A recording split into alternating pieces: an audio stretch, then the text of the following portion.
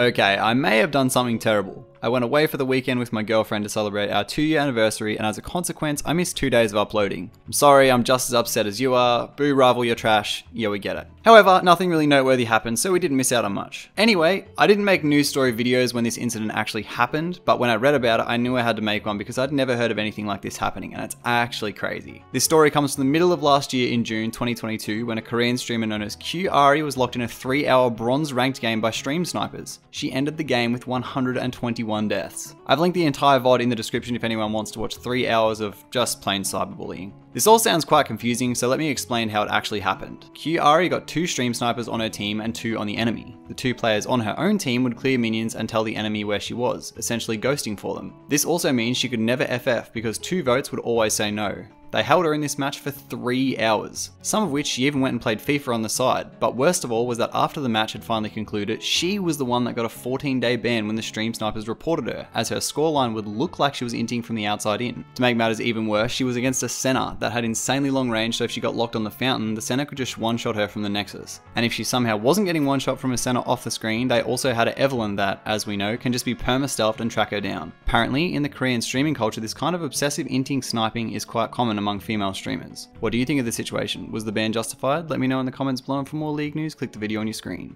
Bye.